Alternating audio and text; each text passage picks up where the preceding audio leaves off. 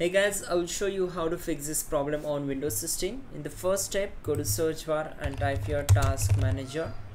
Then click here to open it. Once we are here, we need to click on run new task and type here PowerShell. Now check this box and click on OK. On this window, we need to execute the command that will be sfc/scan now and hit enter. This command will take a lot of time, depends upon your computer configuration how fast it is. We need to complete this up to the 100%. So we will run this process in the background. Till then we will complete the next methods. So we need to find out the task file explorer on the task manager. So just open file explorer, minimize it and find out the file explorer. Here it is, Windows Explorer. So right click on it and click on end task. Now click on run new task, then type here explorer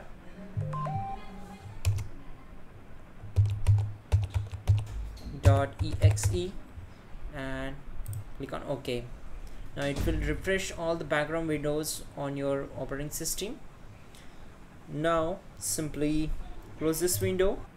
Now press Windows key plus R key together to open run.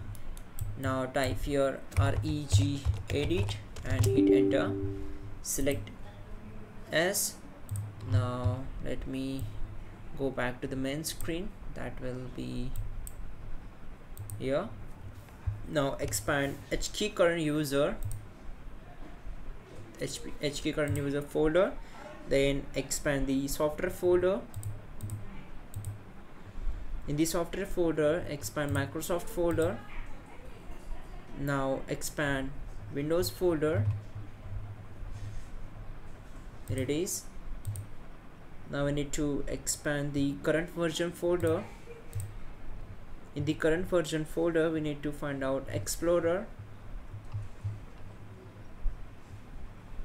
Here it is. Expand these. Now go to advanced.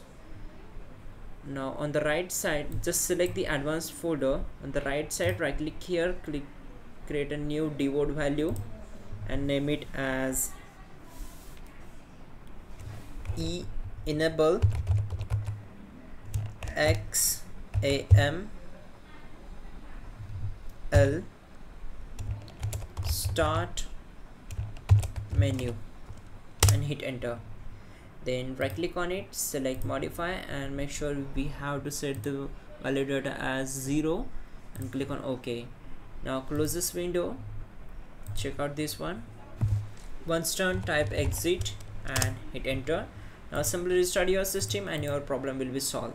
That's it guys. Don't forget to like the video. Please do subscribe the channel.